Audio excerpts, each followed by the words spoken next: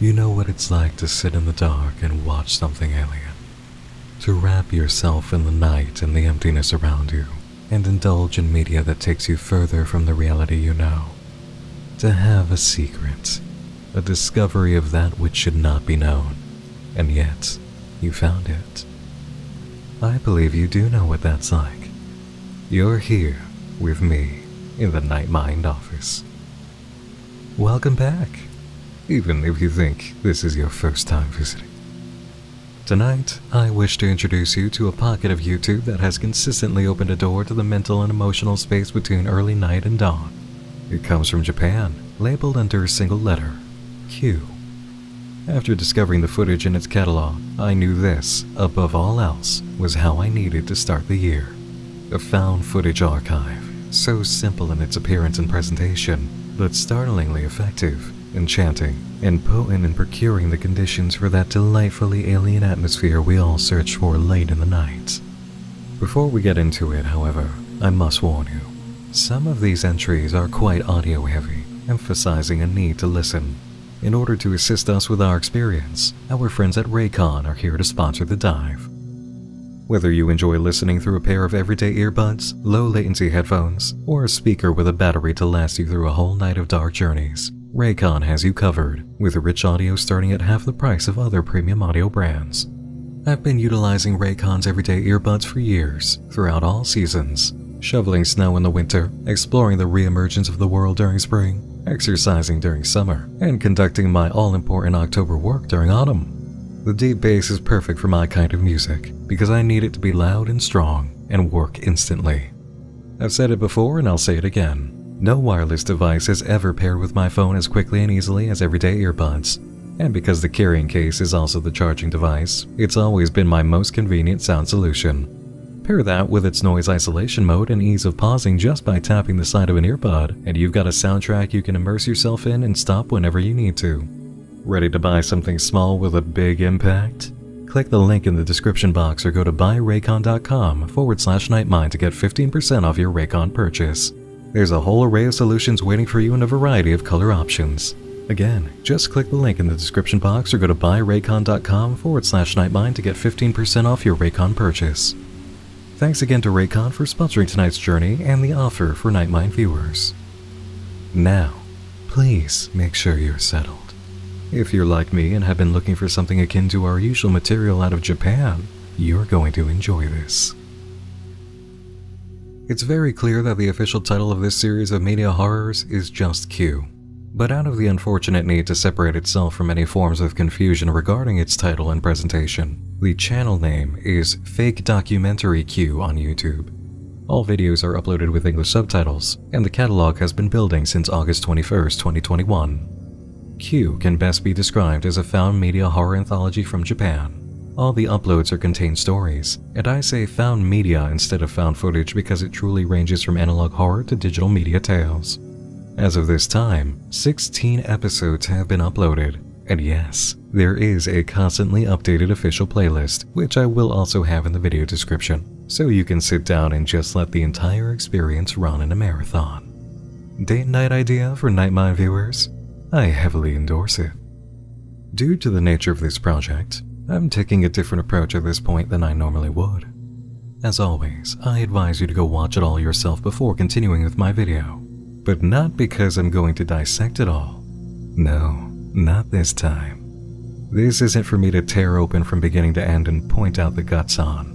This is for you to engage with, on your own, as much as you're able to. Some of the subject matter may make you wish there was a trigger warning, though having watched all of it so far, the only one I consider worth a warning is Plan C, which is audio-based but does concern the topic of prematurely ending one's incarnation in the flesh. So, if that subject doesn't sit well in your stomach, simply skip over it. All the rest, though, delicious Japanese horror sensibilities as you know them, with wonderful surprises and formatting. And as for the rest of this video, well, for those of you who haven't gone off already to enjoy this discovery and send some love to our fellow scare aficionados in Japan, I'm going to spend some time convincing you with a few uploads, and lavishing them with praise, because, come on, you know me by now. The collection begins with the entry, Cursed Video. Is there a more classic modern story we acquaint with J-horror than the evil videotape? I don't think so. From the start, we're told, what you are about to see is an archive footage from a certain TV production company. A cameraman and director discuss their approach for going on a filming venture. It's explained that they both work for a TV program in which crews investigate viewer requests. This time, the show was challenged to confirm the details of a rumor posted on an internet forum. Has anybody rented at this a video that's supposed to kill you when you watch it? The name of the store is given but censored. The video in question wasn't given. The last entry on the forum was in 2009, and no other information had come up since then. Could the video still be found? Upon showing up to the location, the crew found the store was in the process of closing permanently. They did manage to find the old VHS section, but nothing was coming across as the right material. Asking around seemed to be the only course of action. The employee at the cashier desk didn't know anything, but assumed the manager would. Everything we witness is from the covert camera view, and the feeling of walking around like this touches on all the right senses of browsing a crowded video store, mixed with the isolating feelings of a building in the process of emptying out. The duo returned to the store later to speak to the manager, with a cameraman lagging behind to secretly record while the director secures their position.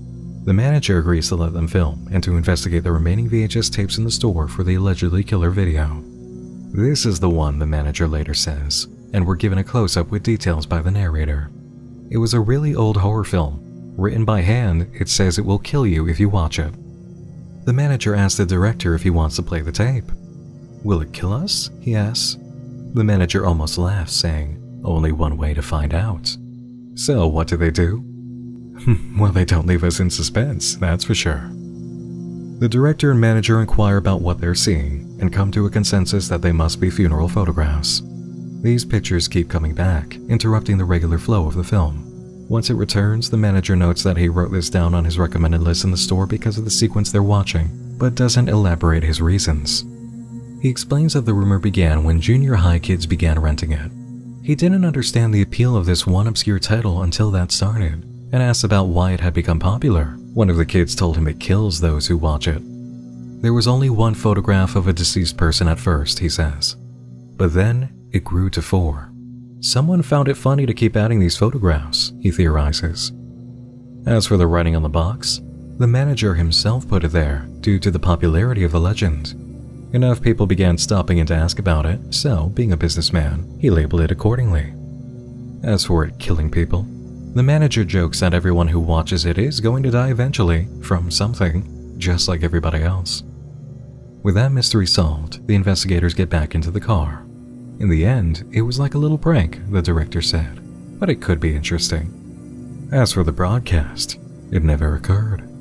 In fact, a new twist came in the story. It wasn't a documentary effort at all. It was a mockumentary.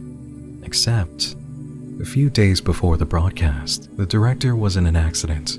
He died from a skull fracture. In addition, the cameraman also died from heart failure. He was only in his 30s. The producer decided to shelve the episode. What follows, as explained by the narrator, is extra footage of the director buying the tape. It was later found in company storage, along with the footage of its purchase. If this had all been a mockumentary, why go to the lengths to hide this? Wouldn't the tape have been a production of the company itself for the mockumentary? The narrator introduces the contents of the tape, which was Supernatural Experience, Episode 1, Grudge of a Doll, and claims to be dramatizing a true story. It goes through the section with the inserted photographs, showing 4.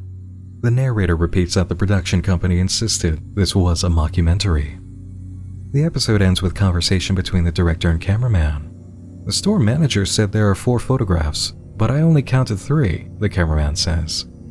The director double-checks with him on his claim as they drive, and the cameraman repeats that he only counted 3.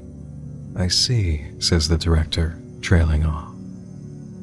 And there it ends, like all episodes of the Q Anthology do, leaving you in a place that's just a bit cold and questioning. There are quite a few other uploads, all of them their own journeys, and I don't like the idea of spoiling any of them, especially my favorites, and the stuff that feels like things we've covered that you're going to be happily surprised by. Because yes, there is internet horror and an episode with elements of the recent subgenre of analog horror.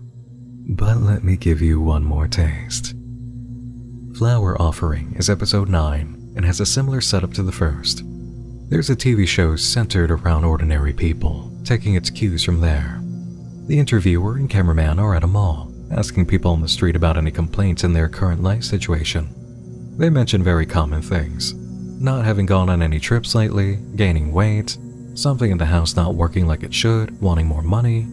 And then one man says, "Someone places flowers in front of my room, by the front door. I have no idea who's doing it." That sticks out, doesn't it? A strange ritual of flower offerings to someone who doesn't know the giver. The TV crew decides to follow this man's problem for their episode lead. Mr. S, the individual, is living in an apartment in the downtown area while away from his family on some extended business. He shows the door, and a handwritten sign is very visible telling the visitor with flowers to stop leaving them. He will call the police. He's been in the apartment for 3 months, and every week, once a week, he's found the flowers. The last offering is still in the apartment. He hands them to the interviewer, who immediately remarks, "The kind you offer at a grave." Mr. S demonstrates how the flowers are positioned when he finds them, and after pondering the strangeness of the situation, the interviewer and cameraman begin discussing lines of inquiry. They could go to the local flower shops and ask if there are any repeat customers buying flowers like these, but before deciding upon that, the interviewer realizes there's something odd about the wrapping used to hold the flowers together at the base. Under the plastic and the elastic bands, there are papers, long wrapped papers. As she takes them off, we begin to realize they're coiled up strips. A closer examination reveals they're from a photo. Someone has shredded a photo and used the strips to wrap the flowers. Mr. S is stunned and joins the effort to piece the photo together. They have a photo of what appears to be a family, with one member's face rubbed away. How many bunches of flowers has Mr. S received and thrown away with photos like this hidden inside? The TV crew decides to buy Mr. S a camera setup for just outside the apartment. 2 weeks later, they're reviewing footage and watch a clip of a resident from the upper floor holding some bags clearly stop and examine the setup before moving on. The apartment complex was sent a copy of the photo in the last flower offering. They claim not to know the identity of anybody in it either. With no other footage worthy of note, no leads, and no repeated flower drop-offs, the crew decides to end their investigation and go to inform Mr. S. They tell him they've received no leads and believe the camera setup has sufficiently scared off the flower giver. He's thankful for their help and appreciates that he can keep the camera on behalf of the production company. They say goodbye and miss the form of someone or something lurking in the back room. Out on the street, they stop to turn around and wave at Mr. S, and again, they fail to catch a visitor inside the apartment that Mr. S doesn't perceive either. The team reports that since then, no flower had been placed at the front door, but shortly after, Mr. S left the apartment. And that is just 2 uploads. I didn't even share the best ones. Some of the uploads are clearly more involved in their creation, and some are, very simply, someone with a camera going out and doing things that were free or cheap and producing great results. Q is more than a late-night trip down haunted halls. It is a brilliant reminder that so much of the strength of online horror creation is that you don't need anything more than a camera, a video program, an idea, and careful execution to produce great results. It doesn't even matter if it's just your smartphone. I could find an actor, a setting, establish a date and time, and go direct them on an experience they record with their smartphone right now and make something. You don't need a big budget or expensive equipment, you just need to think and use initiative. And often, when you do that, you create an experience that resonates with people and sticks with them more than some pieces that had a $2,000 price tag involved or more. For quite a while now, all I've wanted to see come into my leads is something this simple. A person, a camera, a scenario that is scary or becomes scary, and an aura of reality that leads us into a corner of the world seldom explored, but deliciously frightful and wonderfully alien. Brass tacks found footage internet horror goodness. Q is bringing that in spades and is continuing to upload. Set aside some time for yourself. Plan a meal, a date night, a you night, whatever. Bring up fake documentary Q on YouTube, go to the playlist, hit play all, and enjoy the journey. If you've been missing the wonder of scenarios and creative experiences like these, you will get them back. This is what we've been missing. And for those looking for inspiration, Open up and take notes, because you're going to feel energized before you're done with the playlist. I certainly did. That's all for tonight, everyone. Sometimes we dive in deep and examine everything in front of us, and sometimes the best thing I can do for you is show you the entrance to a journey. This is one of those nights, and I do hope you'll come back here to leave a comment on your experience with the Q Anthology.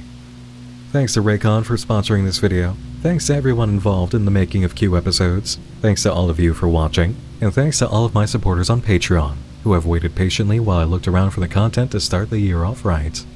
If you'd like to support Nightmind, you can do so for as little as just $2 a month, which gets your name in the credits of all major videos and allows you into the Patreon community with our Discord. This also supports the Nightmind Index for new and emerging unfiction projects. And if you can't do Patreon, you might have noticed the new thanks button below my videos.